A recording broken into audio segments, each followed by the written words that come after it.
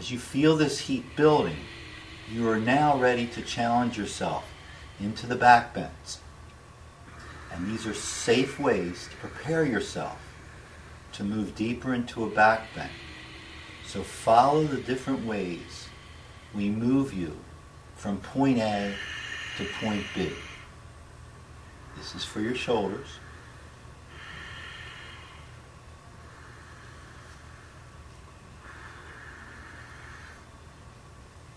This is for your chest and pecs.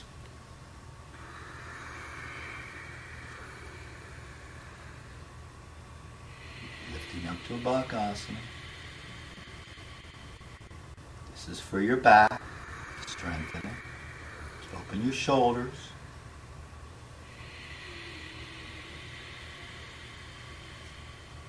Now, onto your stomach. And stretch your shoulders as well as your back in a safe, effective way.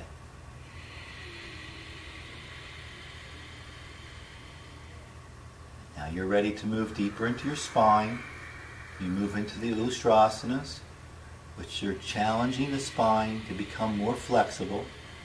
And a flexible spine creates a flexible mind. And as you're breathing, you start to feel open and alive. As you move into your back bends, you study your strengths. You study the opposition, which is the weakness. And from that, you balance the two. So you feel yourself getting stronger as well as smarter as you move to different places of the rocket.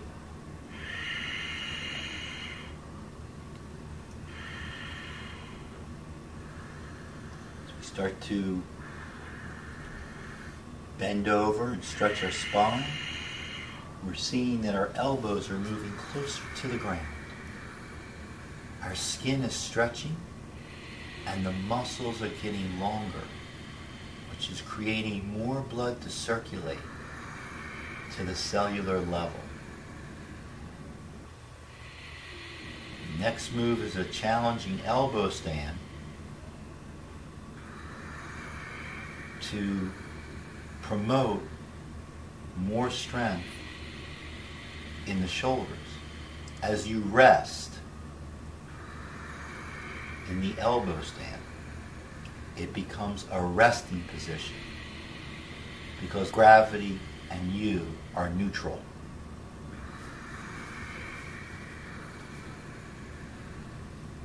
Moving towards the ankle, knees, and hips area of your body. Slowly start to think about maybe jumping into a handstand, floating towards your next vinyasa.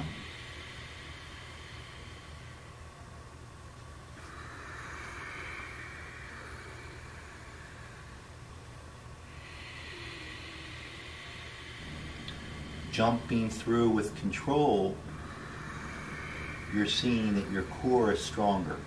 And now you start to stretch your ankles, knees, and hips, and starting to redefine the middle of your body with all these twists.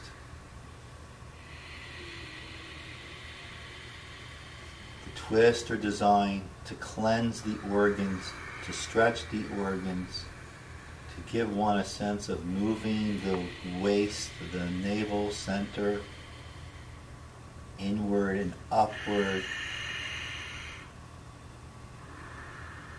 twisting like a pretzel.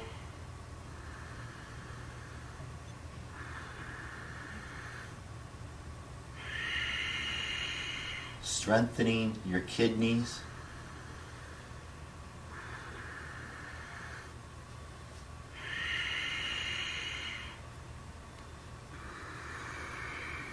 You jump through and you try to control your body weight. As you move into the hips knees and ankles series, you maintain your focus on what and where you feel these stretches occurring.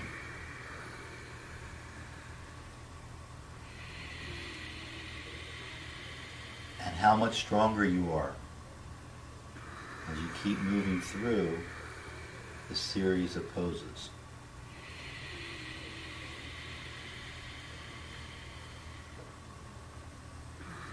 Still onto your hips, knees, back.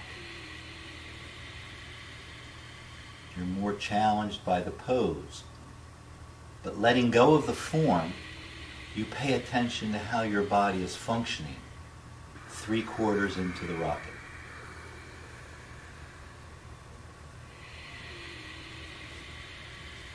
As you lift up, pull your navel in, strengthen yourself. This uplifting sequence of postures gives one a sense of a good feeling, a good experience, which opens the body and clears the mind.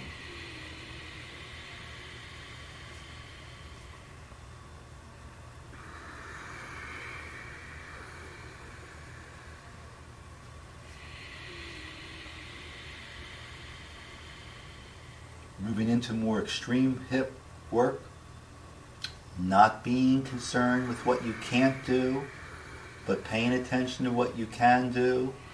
Your body's weakness or tightness is your protection. So you only can move and breathe where you're at. It's a safe way to stretch and strengthen.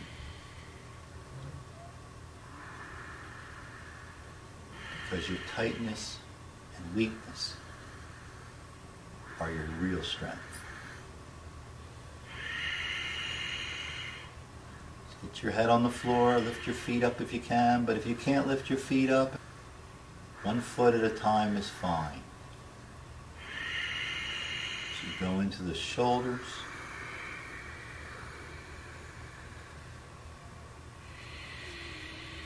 You're going to go into the most challenging pose of the series, Nakrasana, where your hands and feet come off the ground like you're floating through the air at the greatest of ease. Back. Now finish in Paschimottanasana.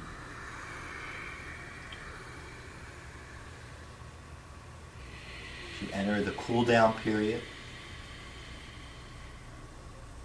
You're allowing your heart rate to go down, your breath to return to its normal place, the body temperature moving down. These are restorative poses.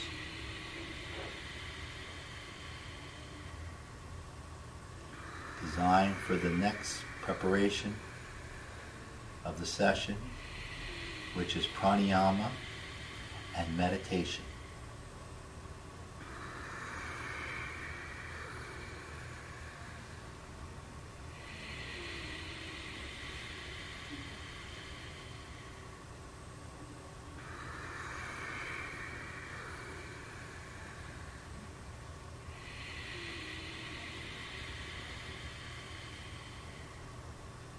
Moving into the headstand series.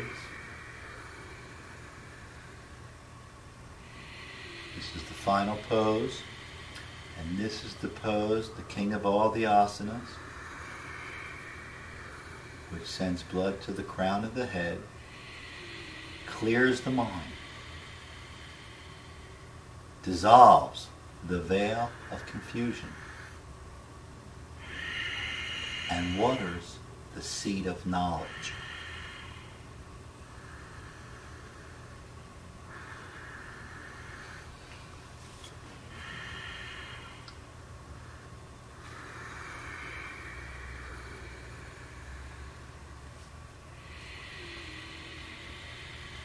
Slowly jump through Yoga Mudra,